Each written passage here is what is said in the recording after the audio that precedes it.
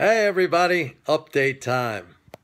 So the market is very strong today. I bet some of you got a little bit concerned with that late sell-off yesterday, which wiped out a very strong advance, at least initially. You can't fall for those things. Flows are strong. I said, maybe back and forth until Wednesday when we get that Social Security payment. That's 14.6, almost 15 billion. We get 4 of those a month, plus sometimes a supplemental. I mean, those are important payouts. People wait for those checks or those deposits. They have an impact.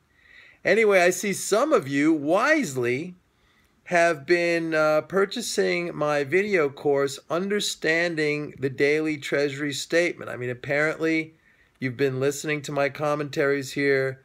You've been picking up on some of these things I've been talking about with government spending flows, and you're curious and you want to learn more. So you're buying that video course, which is great because I get into it very, very deeply, every single line item of expenditure, how to analyze that, how to keep a very simple database and do all the analytics. So if you're interested, just go to my website, www.pitbulleconomics.com, and click on the tab that says Courses. And it's the Understanding the Daily Treasury Statement video course, and it's $99. It'll be the best $99 you ever spent, believe me.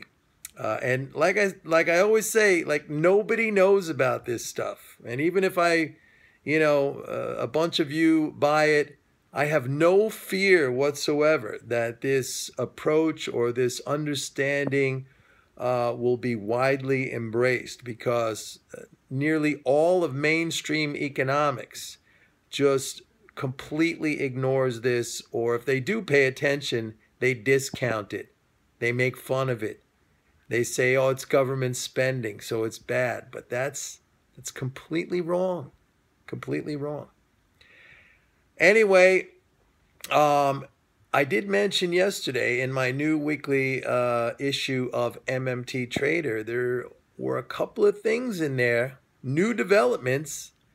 And of course, if you're interested in that, you can get the 30-day free trial again by going to www.pitbulleconomics.com, but this time clicking on the tab that says products. Anyway, a quick overview of what's going on. 3 things really coming together now. I've been talking for a long time about the very strong fiscal flows here in the United States, and even though we have also strong economic headwinds, the spending is enough to keep us expanding, not at a very strong pace, but enough to lift the stock market.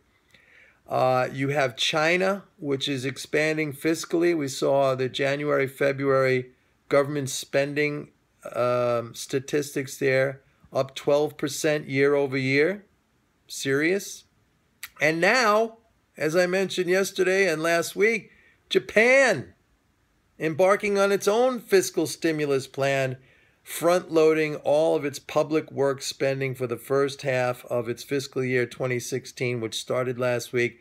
That's almost 110 billion. Maybe not a massive fiscal stimulus, but a decent one nonetheless in, the world's 3rd largest economy.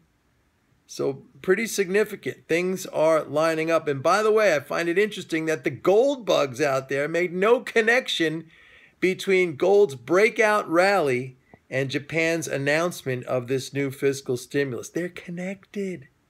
The gold bugs always try to connect things that are not connected, like monetary operations and hyperinflation. No connection. No connection. Anyway, that's it for now, folks. Maybe see you later. If not, for sure tomorrow. Bye.